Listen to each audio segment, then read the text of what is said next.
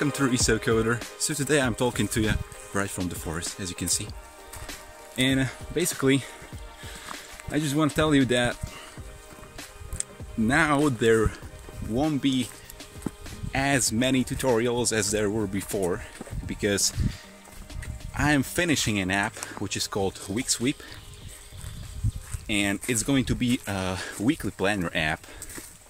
So just to let you know that the tutorials are not going to be coming out as often as they have before. But this is also an opportunity to talk about some of the real stuff which you need to do in order to release an app, an Android app, successfully on the Play Store. Because now I am currently implementing subscriptions API, right, in-app billing, so that I can make some bucks from my app. So that's one thing that I'm doing right now.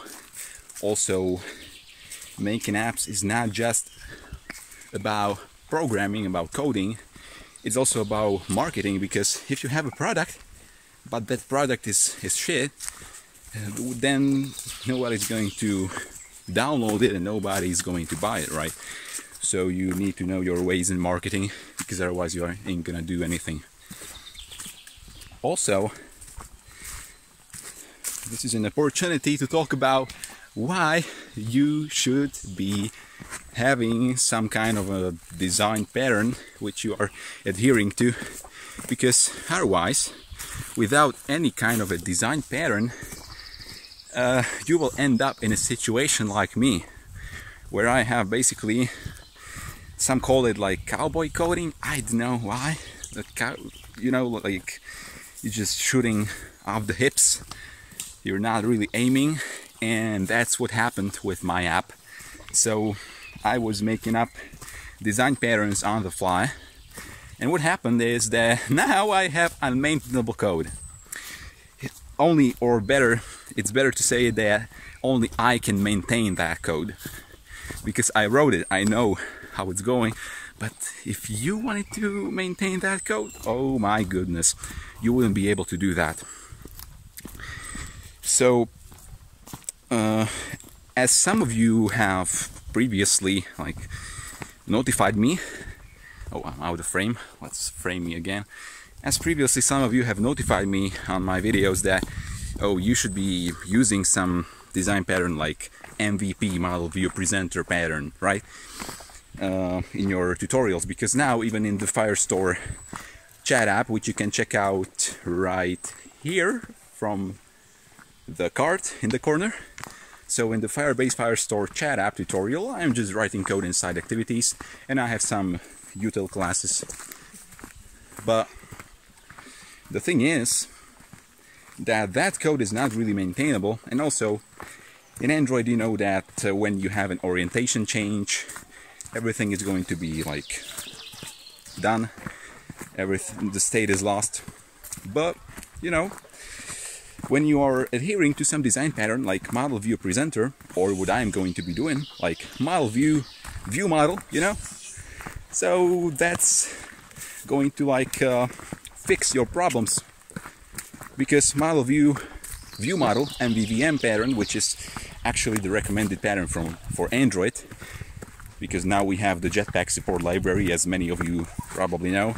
Yeah, Jetpack, you have architecture components.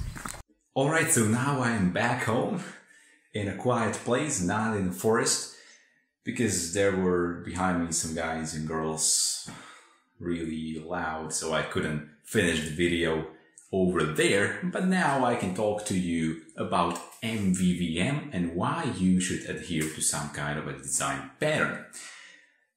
So, when you don't have any kind of design pattern, the code is really messy and it's all over the place. But when you have a design pattern like Model View Model, and in Android Jetpack, in the recommended architecture for Android is actually model, or actually there is view models, there is views, and there are also repositories which are for storing data and for actually abstracting the retrieving of data, because you can have a web service from which you retrieve your data, or like Firebase, Firestore, right?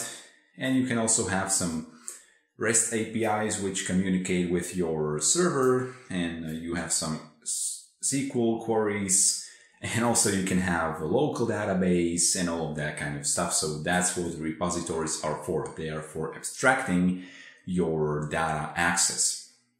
So you have view models, views, and repositories, and also you can have some helper classes over if you really want to have them.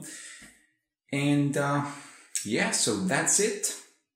You have model, view model, and you will have nicer code. So take this into your minds, into your hearts, that you should really have some kind of a design pattern, because then your code becomes kind of like, it's all cluttered, it's all over the place, and it's no good. So, if you like this format of videos where I am talking to you face to face, basically, it's just that I don't see you, but the main thing is that you see me. So, if you like this kind of a format of videos, give this video a like and also share it with other people. Also, subscribe to this channel if you don't want to miss more videos like this, and also tutorials, but as I've said, there will be less tutorials coming out in this period of time. And yeah, leave a comment if you have anything to say, and see you in the next video.